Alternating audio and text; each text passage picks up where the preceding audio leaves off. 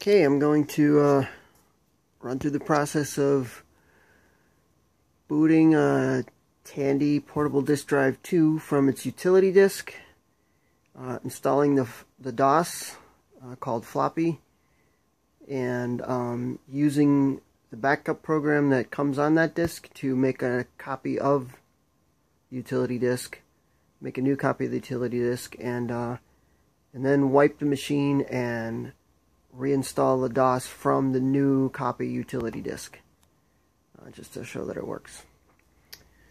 So this is a Tandy Model 102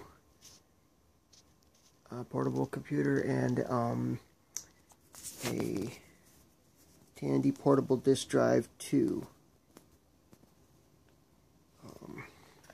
Both just on battery power.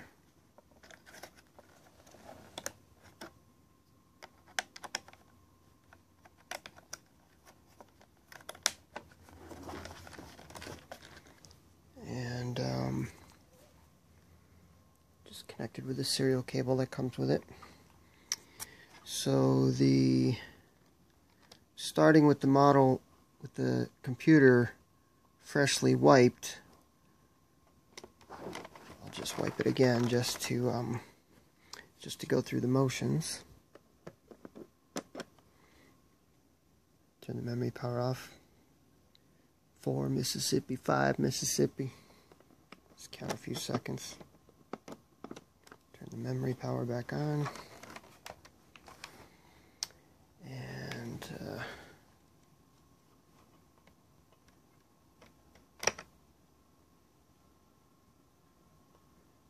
okay, so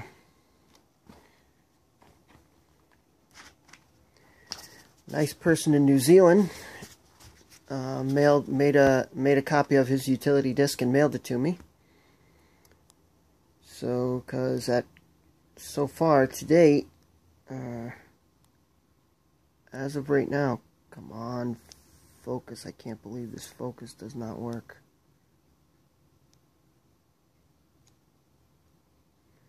How is this so bad? There we go. Nice person in New Zealand mailed me. Made a copy of his utility disk and mailed me 2 copies, and I have since used it to make my own new copy of the utility disk, because so far there's no other way to make a copy of the utility disk, and there's no other DOS that can allow sector level access to the disk, or can make a full copy of a disk. So even though there's a few other DOSes out there, there's Teeny and Tiny and TS-DOS and TS-Random, you still need the original disk that came with it, especially for portable disk drive 2 versus 1. TS-Random was a DOS, a third-party DOS that could do random access, but only for TPDD, not TPDD2. So now we pretend this is the disk that came with the machine, and I'll use it to install DOS, then use DOS to run the backup program to make a copy. So blank Model 100, or Model 102 in this case. And the directions are, you can Google these directions up. If you Google TPDD2 booting instructions, you get a text document on Club 100 website. But the gist of it is to run this command in BASIC, and then turn the disk on. Like, start with the disk turned off. I'll also, the full instructions, make sure that your source disk is write protected. I guess I should back up a little bit. The disks you want to use are ideally double density, not high density. So the double density are a little harder to find. I think the high density does work. The the guy who mailed me his copies of his disc sent me one of each, one double density, one high density. So I'm guessing that means the high density do work, but this drive is really much older than that, so the double density is probably the best.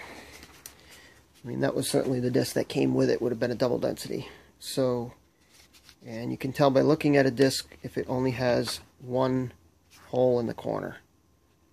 High densities have a hole in each corner, and the holes mean different things. So when there's only one hole, the hole is for 720K disc, aka double density, and the hole means to write protect or not write protect.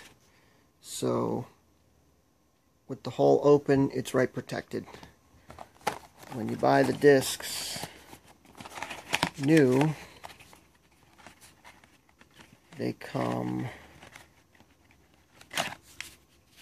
with the hole closed, with the little door closed, because when you buy a new blank disc, generally you want to write to it, so you don't want it write protected, and you only want to write protect it for special cases. So this disc, I've already copied my utility disc, and now it's a reference copy for me, and so I want that write protected. Especially when you're making copies where you have to flip the disc back and forth between source and destination, you really want the source write protected just in case you screw it up and put the wrong disc in at the wrong time. So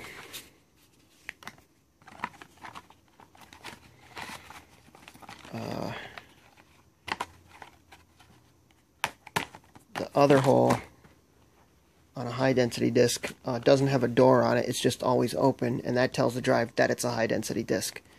So, but in this case you want the double density, only one hole, and for your source disk you want to open that hole, and for your destination disk you want to leave it closed, and that's just a little door that slides whichever way you want. Okay, so the directions are to start with the drive turned off. It's off right now. And put the disc in and run that basic program, that one line of basic.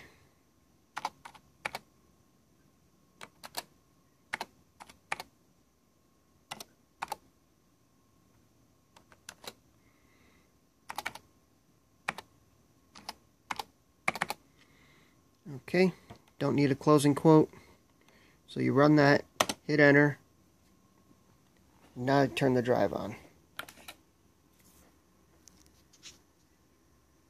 And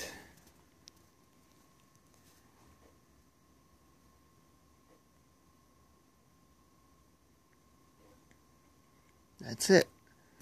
So that word floppy that's there now wasn't there before, which is your DOS. So, floppy version 2. TPDD1 works somewhat differently. So, it also has a DOS. It's also called floppy, although it would say floppy.co. But the boot process is different, and the way the disk is stored, the way the program is stored on the Model 100 and on the disk is different. So now I'm just going to list the files. The F1 key will list the files on this disk. You know, currently the disk that's in the drive is the same utility disk I just booted from. And we want to copy backup.ba to RAM. So I'll do load, F2 load. It's going to list the files again. I'll say backup.ba. Alright, I'm just going to say I'm going to just call it BU in RAM, just shorter. So now it's copying backup.ba to RAM. F8 menu. And there's my backup.ba. I'm just going to run it. Insert blank disk. Okay.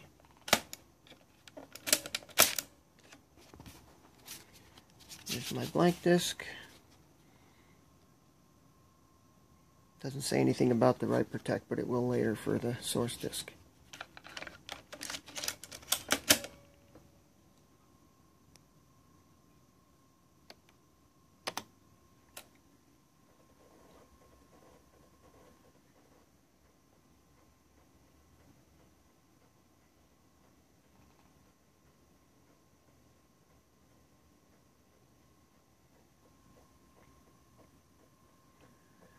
So you don't have to format the disk first. The backup program does a format as its first step.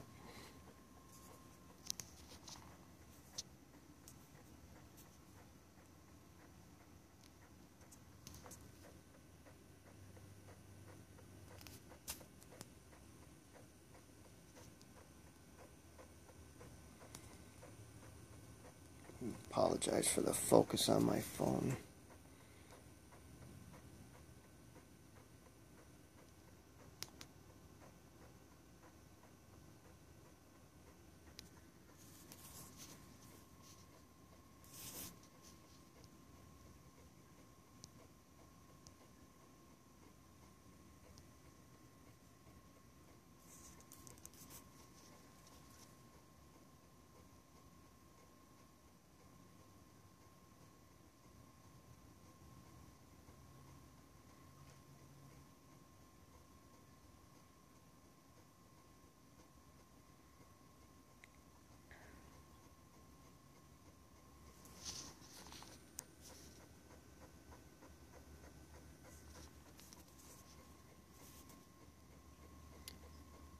Must be verifying now because it's moving, it's making a faster noise.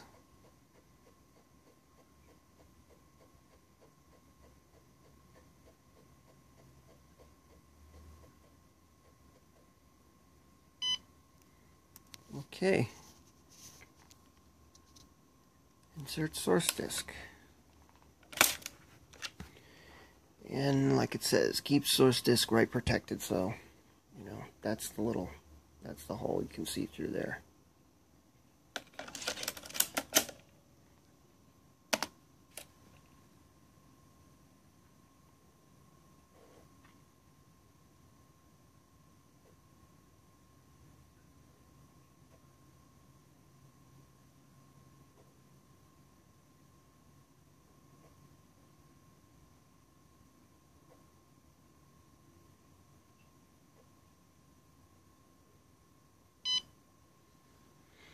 Blank disk.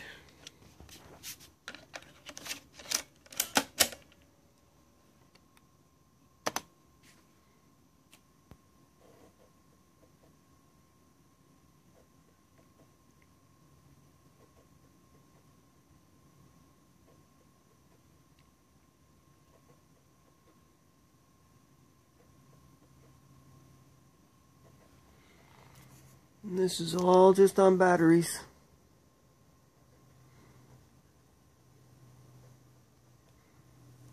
I could do this on the table at the coffee shop.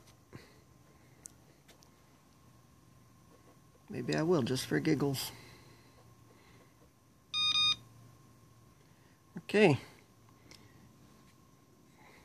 So, kind of crude. It's done, but the backup program just leaves you in BASIC.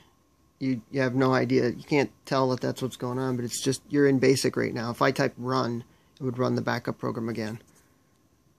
So, a little hokey there. But the backup is done.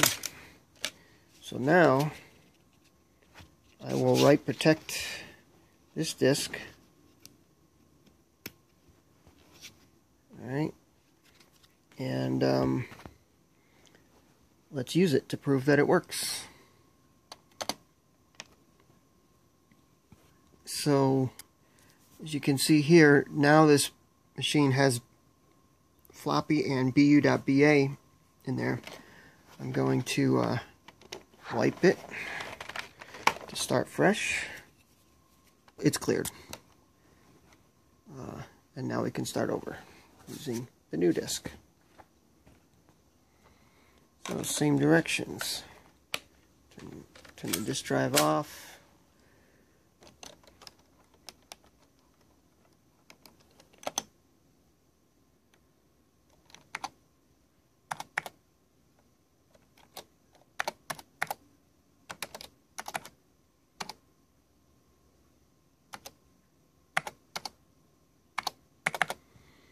Okay. Turn the disk drive on.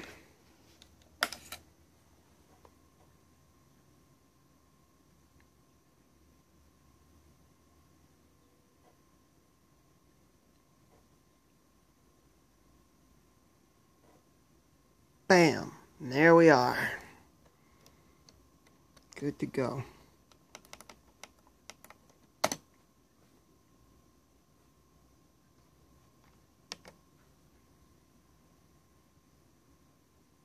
New utility disk.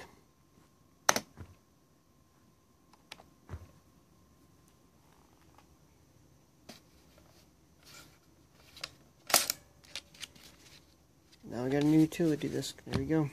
That's it, start to finish.